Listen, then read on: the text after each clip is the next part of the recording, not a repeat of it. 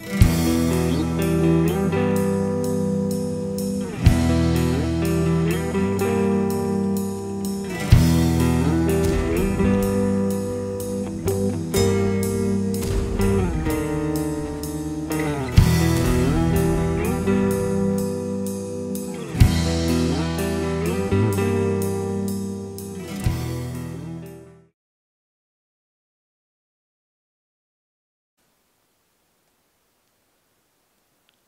it's Guido coming at you with a Tactics Talk. Thanks for tuning in. Your support helps the channel go. I really appreciate it. Here is my fifth and final review on the Tier 9 Scouts. The other four were upgraded from Tier 8. The WZ-132 Alpha is actually a new tank. The WZ-132 did not get moved up from 8 to 9.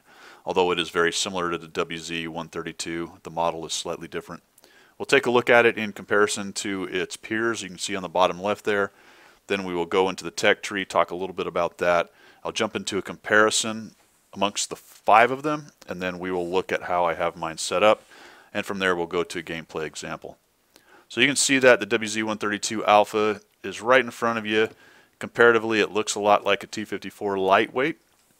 Basically, the Russian clone kind of idea. We'll talk about how they are not similar because it is important a little bit later. The T-49, a little bit taller, a little shorter.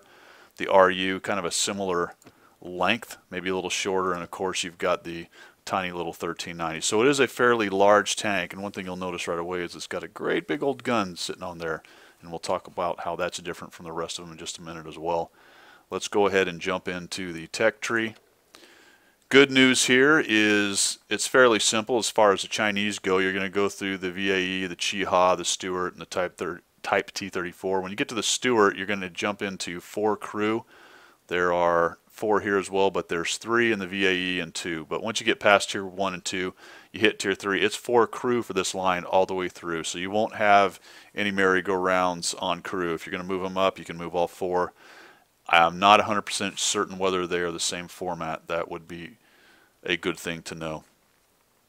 So you get into 5916, 131, 132. When you get to the 132, the good news is you can jump down to the WZ-120. So if you want to come up through the Scout line and then open up to N tier, Tier 9, and Tier 10s, the best way would be to go through the WZ-132. The 34-1 and 34-2 are pretty indifferent as far as mediums go. The 58's pretty good. But if you want to go that way, you can split off right there. You get to the 132 and then to the WZ-132-1, which is a bunch of crazy numbering for very similar tanks. Let's go ahead and jump into the comparisons. Right off the bat, we're going to see that the average damage on the WZ-132A is 320, and the rest of the tanks are either 240 or 250. So right off the bat, the alpha off of this tank is much better. You're going to pay for that, though, with a lower rate of fire. You can see that it's 6.8. So it takes a long time to reload at 8.82. That's the worst of all of them. That means that when you're brawling, you're going to have quite a long reload. So if you're relying on that kind of scout idea where you jump in and quickly shoot people, you don't really get that with the 132 Alpha. It's more like a medium as far as the time frame goes. And of course, it doesn't have the same hit points or staying power armor-wise as a medium does. So you do have to be careful about that. Turret Traverse is the worst, actually, out of its peers. It's not terrible. 41 is good. Gun depression, though, kind of hurts it. Only -5. Plus 20 is good. But if you're going to be working ridges or getting the nose of your tank up on rubble or something, you do have to watch for the dispersion getting in the way. Aim time is not bad, and you've got the dispersion at 0.4, which is the worst. So while the aim time is fairly high and the dispersion is the worst, you're going to find that this gun tends to be, other than the T-49 derp itself, one of the more derpy guns at this tier for scouts. It's a lot like actually the 1390, even though the 1390 has been improved. But you're taking that, 320 average damage per shot kind of shot, whereas the 1390 is going to, if it's still got a shot in its clip, have another shot right away. So you do have to take care with this tank a little bit more maybe than the RU, the 49 with the 90mm, or the T-54. Its accuracy can be a problem at times, but you'll note that if you do hit end pen, then the average DPM is right in there with the rest of them. I've noted it on all the other reviews. The T-49 is just a complete outlier right here for whatever reason. Getting into the hit points, though, unfortunately, it's one of the lower. Only the 1390 has less, which is interesting because it is quite a large tank. It's on the size of the T-54 or the 251. And this is where we get into what I mentioned early between the T-54 lightweight and the WZ-132 Alpha. Although they look similar and they're both kind of clones off of Russian tanks, be very careful not to believe that the WZ-132A has that kind of armor capability that the T-54 lightweight does, because if you'll note that the hull is a less 50 and 25, whereas the lightweight is 80 and 60. But this is where the big deal is. The T-54 lightweight running with that 180 on the front of its turret, whereas the 132 Alpha has no such thing. So it's running with a fairly soft turret. So if you think you're going to do that kind of peek and hold down action that occasionally the T-54 lightweight can get away with and get those occasional troll bounces, you do not have that capability really in the 132 Alpha. Now 55 is not terrible. It's better than the rest of the three other than the lightweight, but it's certainly not on the order of the 180 as the T-54 has. So while the T-54 can often swing to that medium roll and do it quite capably, the WZ-132 Alpha has to be more careful when you do that. Even though you've got that big Alpha hitting gun, you really don't have the armor and the hit points to back it up. So it's a bit of a tricky tank as far as that goes when you swing from scout roll to medium roll, and it makes it kind of uncomfortable at times to play. For the mobility, it is not bad. You can see that its weight and load limit is kind of right in there, 770 on the engine horsepower, and the specific power at 32.08 is not terrible. It's not the worst.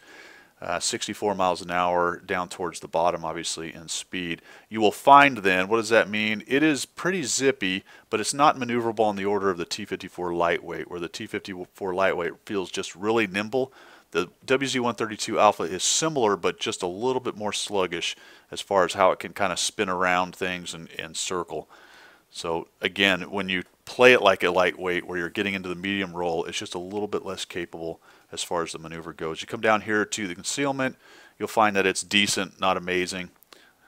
16, there you go. And then the spotting range, which is one of the more arbitrary numbers that they use. You know, all this other stuff is pretty historical, and they do their best. I mean, it's got to be balanced, but they sort of look at what the tank design actually was. When you get down here, this is very subjective. They're sort of looking at where the commander sits and what his equipment is and where are the view slots, and then they come up with some kind of relatively arbitrary number, and for whatever reason they've given the WZ-132 Alpha 390, which is kind of ridiculous because it suffers in a lot of other cases.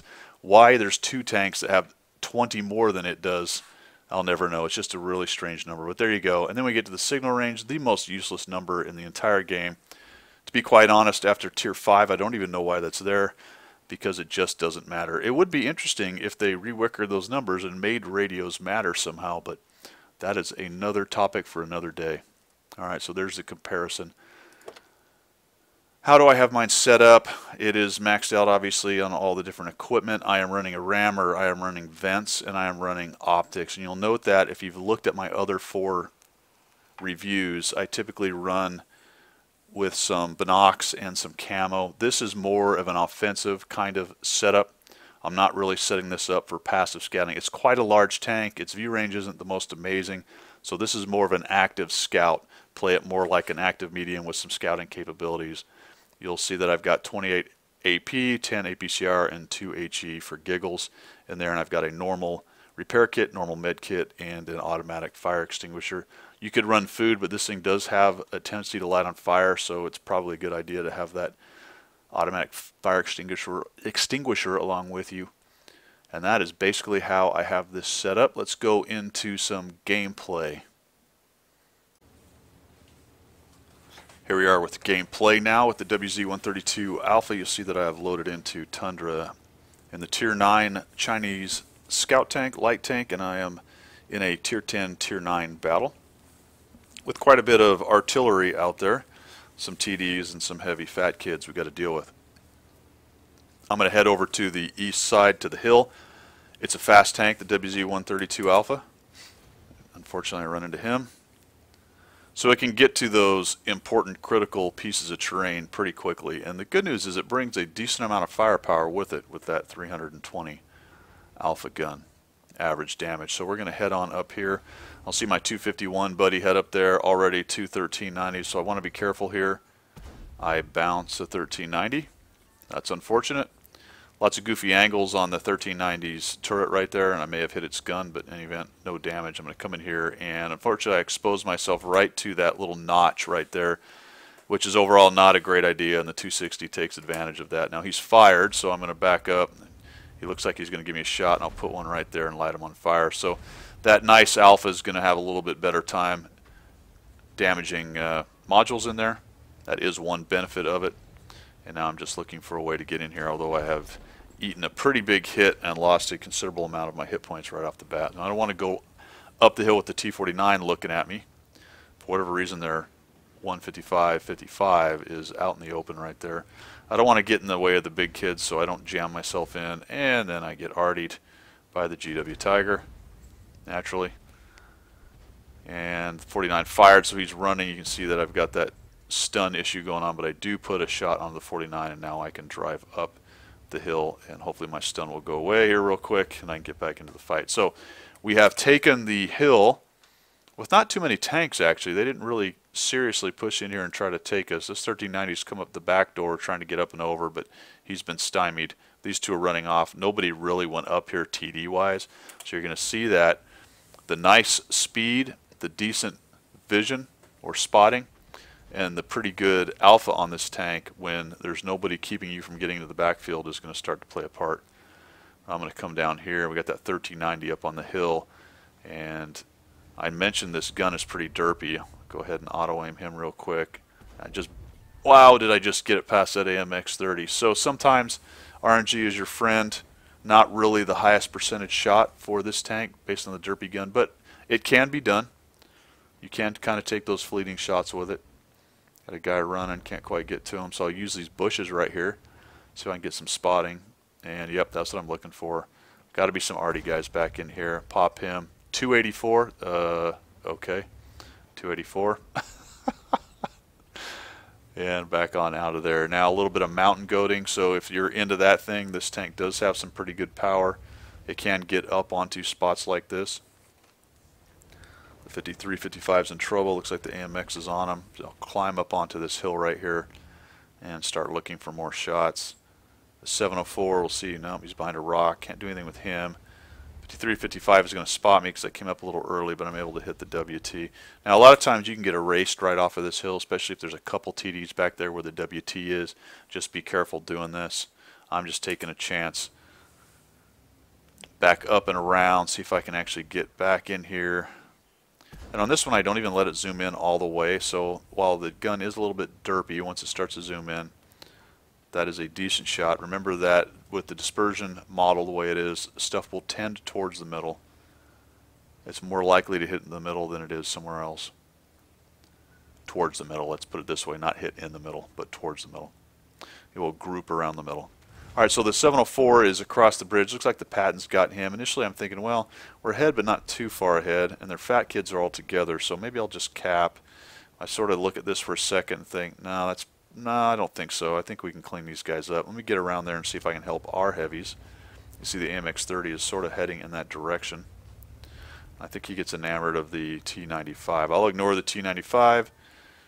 Spotted on the way by, but I'm able to get behind the 100 and the 110 E5. And now the alpha on this thing is going to make a bit of a difference here. I'm going to come in.